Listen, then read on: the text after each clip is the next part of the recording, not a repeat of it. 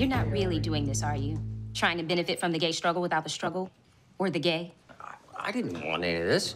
I was living my life quietly dating Anna Kournikov's cousin, and all of a sudden, my son shows up, and we're supposed to be lovers. I mean, this is crazy. Let's just cancel the interview, yeah? What? No way, dummies. We are not canceling.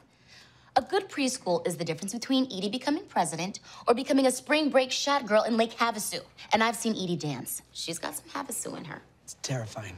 We'd have to do the home interview with the headmaster. He's never gonna believe we're a couple. I have no idea what it's like to be in a homosexual relationship. It's like being in any other relationship. I have no idea what that's like either. And even if Edie gets in, what are we supposed to keep up this lie forever? You can get through one interview. After she's accepted, just say you dumped Jimmy. Or Jimmy dumped him. Yeah, it makes more sense. Right? I mean,